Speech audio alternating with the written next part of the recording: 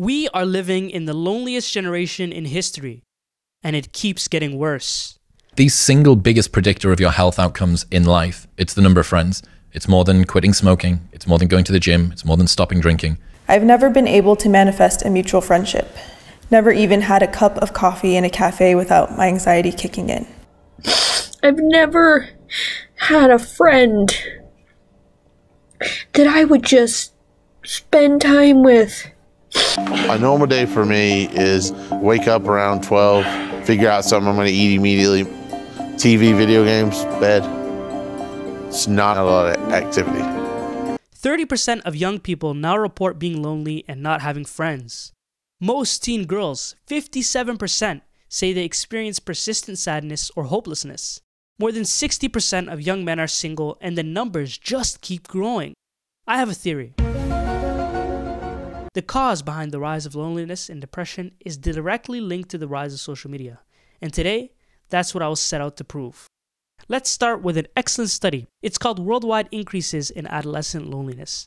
And what they found was that between 2012 to 2018, the rates of high school students reporting loneliness nearly doubled.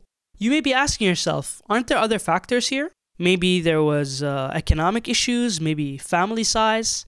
And so what they did was that they studied all these other factors, family size, economic problems, income inequality, fertility rate, and they used each of them as a predictor for loneliness. And what they found was that the predictor that most correlated with school loneliness was internet usage. Now I have a question for you. What increased vastly between 2012 to 2018 in conjunction with this trend? You don't know? It's internet addiction and social media usage, of course. This is something that not a lot of people are talking about, but internet usage, especially excessive internet usage, is directly linked to depression. It's directly linked to loneliness. And why is that? It's because you're spending all day inside. You're watching life pass you by as things go on, right? And this is the reason behind loneliness, I feel like.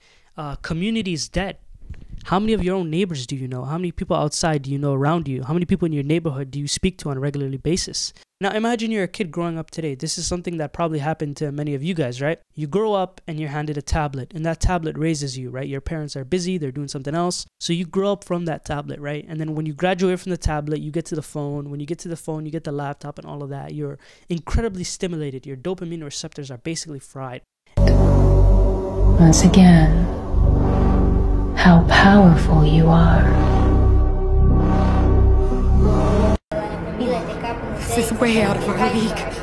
Is this the power of a god?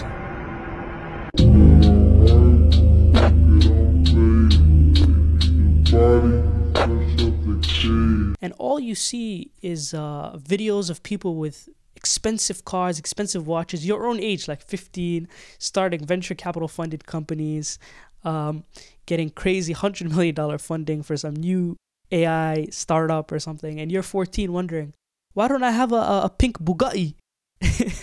Why don't I have a brown Bugatti at this age, right? And why is that happening? It's because they're overexposed and overstimulated with videos of people way more successful than them, doing way better than them on social media. If you suddenly start seeing billionaires and millionaires everywhere, how are you going to be content with your own life, right? How are you going to be content with the things around you, the relationships you have, the people you know, the things you do? And this is how the average child is growing up these days, right? Why go outside and touch grass if you could just jump right back to your phone, right? Or you could just jump right back to your computer.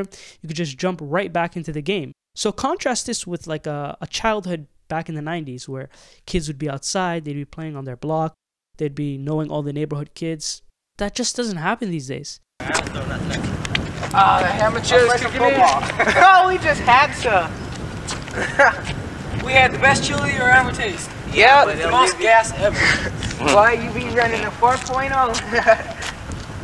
That's 4.04. Well, if These days, kids are raised by screens, and all they ever see are screens, and they're watching YouTube shorts and video game content and all these other things more than ever. So hopefully from this you understand why I believe social media is the leading cause of depression, is the leading cause of loneliness, which is why lowering your screen time is the best thing you can do in this modern age to be productive, to not be lonely, and to just live a fulfilling life.